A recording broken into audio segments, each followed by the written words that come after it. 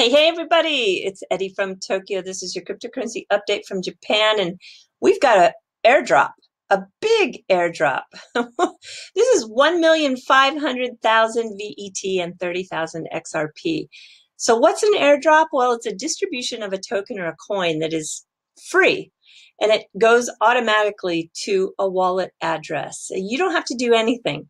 It uses a Bluetooth technology and or sometimes in a combination with Wi-Fi. And for this promotion, everybody on Bitrue will get some VET and XRP. And if you hold two of these coins already, if you hold them, you'll receive more in this airdrop. So to follow the news, definitely get on Twitter and use the hashtag Bitrue Carnival. And then I'm sure you're going to learn more information like when the screenshot deadline is, etc. But the big question I'm sure you have is why VeChain? Well, if you have been following the news, VeChain has been in the headlines big time. They are a public project that is solving real-world economic problems, just like XRP. They started in 2015. They operate in 7 offices around the world. You can see here Palo Alto, California, Paris, Luxembourg, Singapore, Shanghai, Tokyo, and Hong Kong. They're a team of about 100 people, 50 of which are developers, and they work with the top universities for their R&D, like with Stanford, MIT, Oxford, City University of Hong Kong, Tsinghua University. Those are just to name a few. And it's a blockchain platform called VeChain Thor, and it's harnessing the power of smart contracts to solve issues in supply chains. So this public platform enables businesses to track their products, and you can track from the point of when it's manufactured to when it is used. And it has lots of benefits. Of course, safety is one, and also it reduces the chances of counterfeiting. It was when we got this announcement back in June that I think the project really started to take off. This is an announcement that Walmart China launched an initiative to use the VeChain blockchain to track more than 100 products across categories. Those categories included meat, rice, mushrooms, cooking oil, and more. The Walmart company expects to track 50% of its meat with this technology, 40% of its vegetables, and 12% of its seafood. So this traceability for Walmart improves safety. And then in August, we heard about the announcement with Penfold Winery. And the reason why this is so constructive is because in China, there's a lot of sales of this wine under a fake label. For example, in 2017, $1 million worth of this Penfold wine was sold in Shanghai and 2.8 million in Zhengzhou, and it really wasn't the real thing. So in this case, Penfold is using a chip. Sometimes the company uses NFC, which is the near field communication, or smart tag, and it's really, I think, going to be adopted for many situations. So when we have a look at one more piece of news, this is just 14 hours ago. This talks about the surge of 120% in price when the Chinese newspaper mentioned this particular crypto. Let's take a look at the actual price chart. This is VeChain in the last 1 month, and you can see that's that's a nice rise.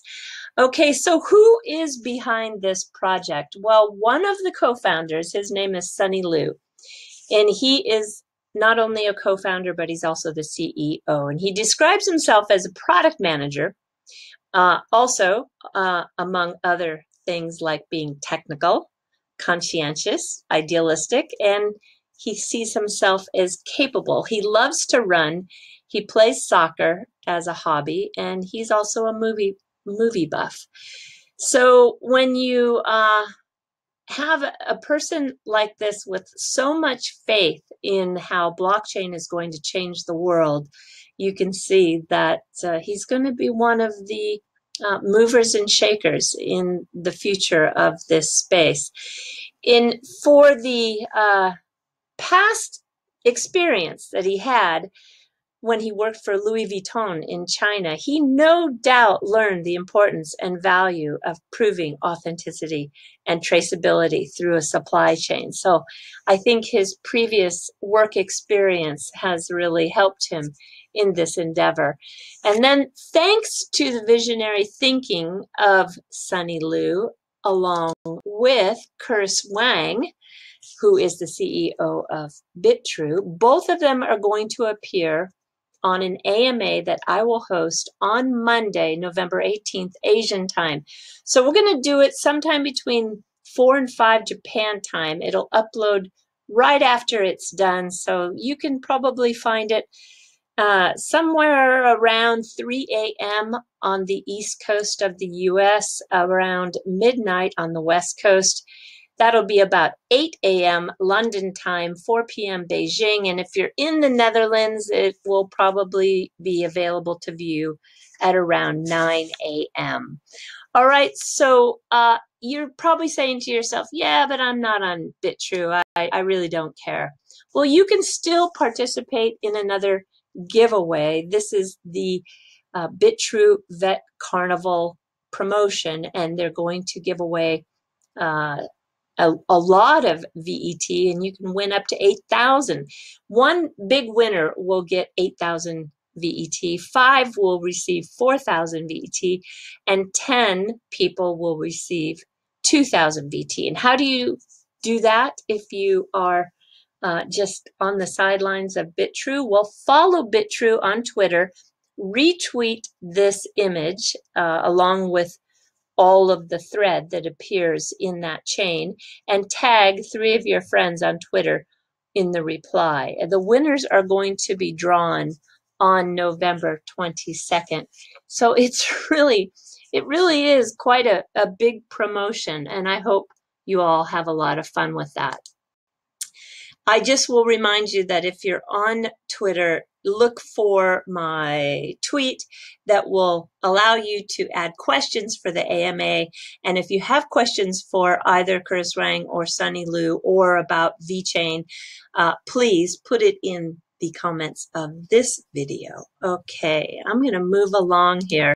We're going to look at the new CoinMarketCap, which launched a liquidity metrics to combat volume inflation problem.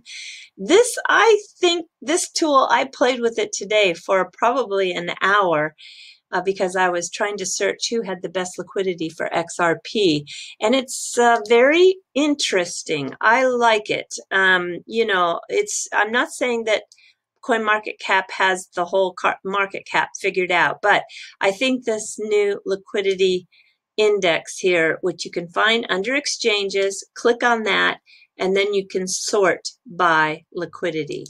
And when we do that, all of the exchanges come up, and they're ranked by, the ones with the most liquidity.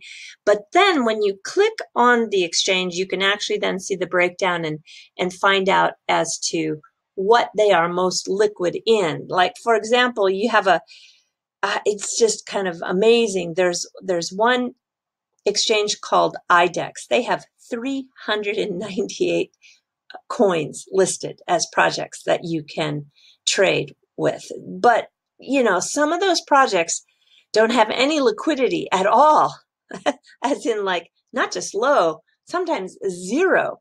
So this is a really helpful tool if you are getting into projects to know maybe what exchange you want to be on based on what project you're getting into. Bitfinex is another one, 160 coins, but yeah, the liquidity on some is just almost zero. And there are a few exchanges here on this list that, like CoinReal and Albank, Gemini, they're not even dealing with XRP. But for the ones that have XRP, MXC in Singapore, the number 3rd highest liquid project XRP paired with US Tether. And then you have Liquid. Liquid is in Japan and Singapore, Vietnam, and United States. They also have XRP paired to the yen as their third most liquid coin. But the winners were BitBank. They're here in Japan. It is the second most liquid pair, which is XRP with the Japanese yen. And then there's ZB.com. They have quite a bit of liquidity. It's quite deep. They have it paired with BTC. I think if I remember correctly, it was 76 million. So it was quite a bit of liquidity for a single exchange. And then there's Upbit. Upbit is from Korea. Upbit is really making some moves in the way of world presence.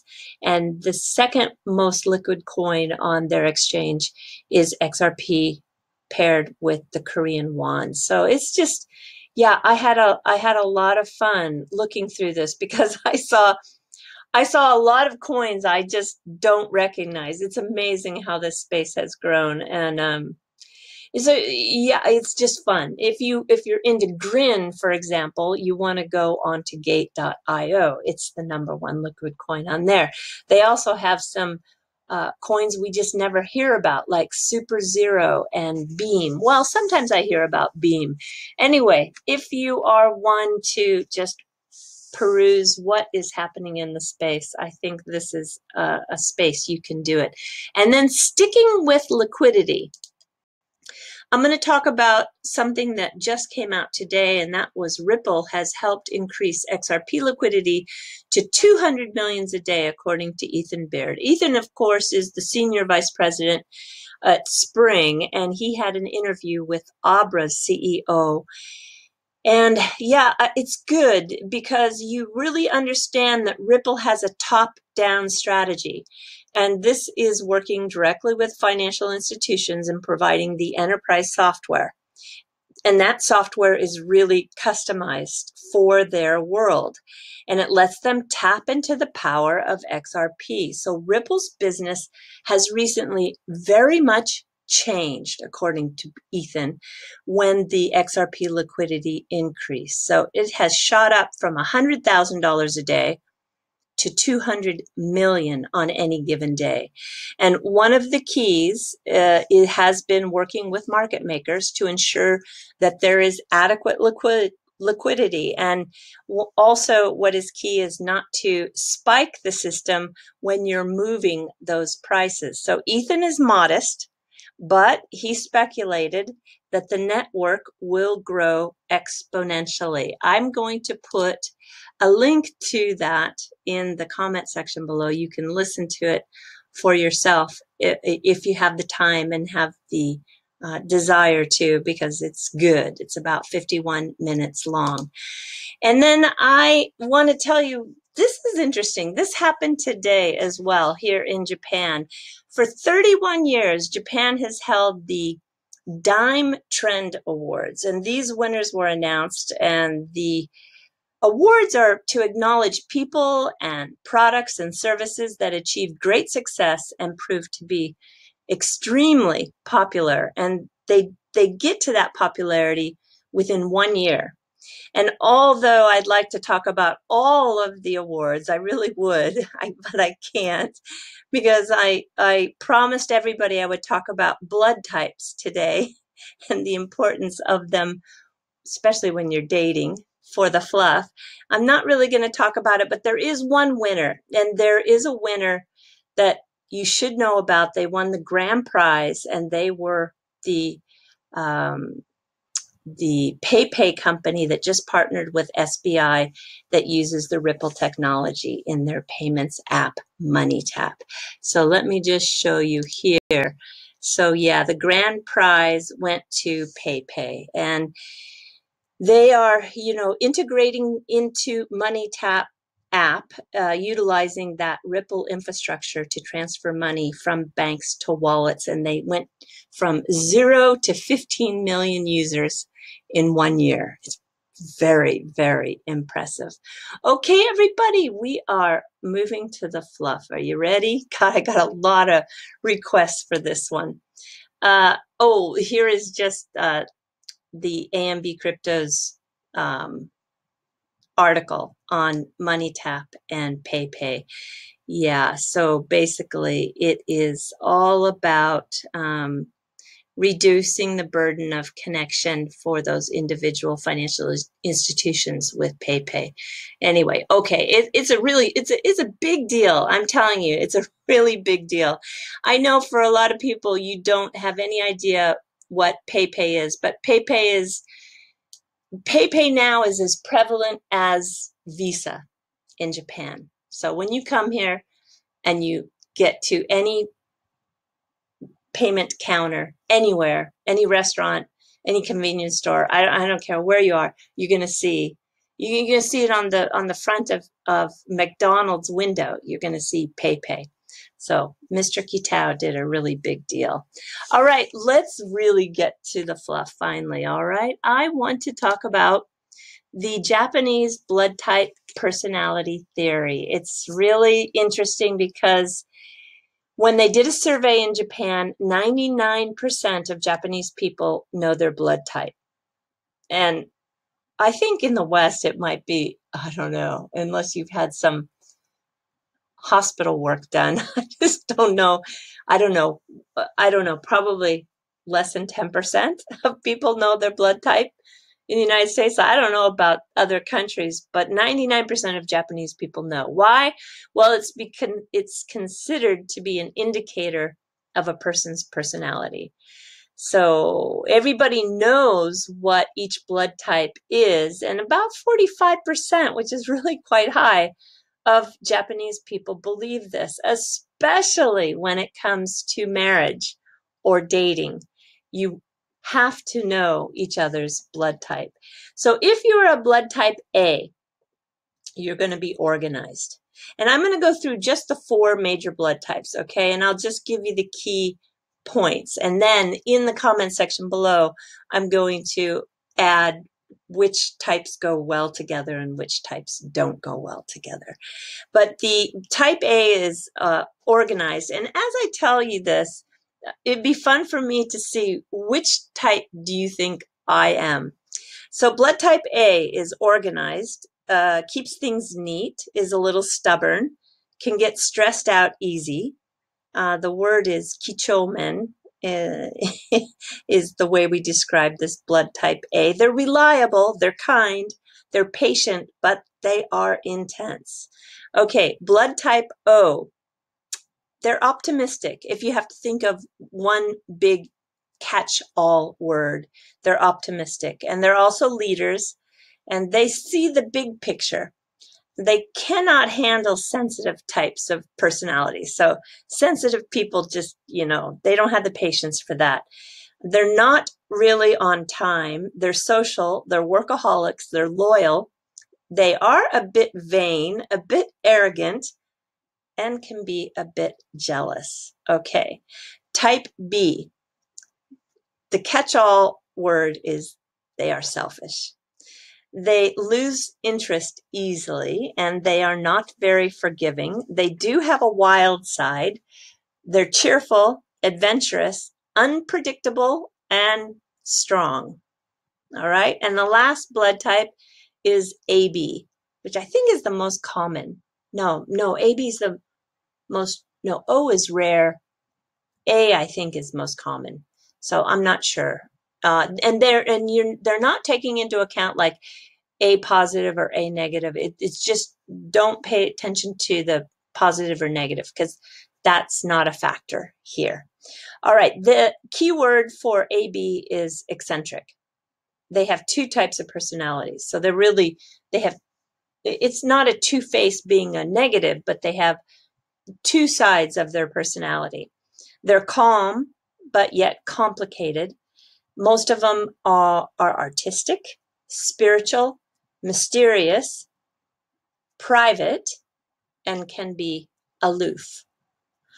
All right, so I will put the good combinations in and the bad combinations in the description below. And if you, just for the fun of it, want to tell me what you think I am, that would be fun for me to read. And just the very best pair and the very worst pair I would share with you. So OB is a really good pair, but a BB can be good, but generally is the worst pairing. Okay, everybody, do take care. Sayonara for now. Bye-bye.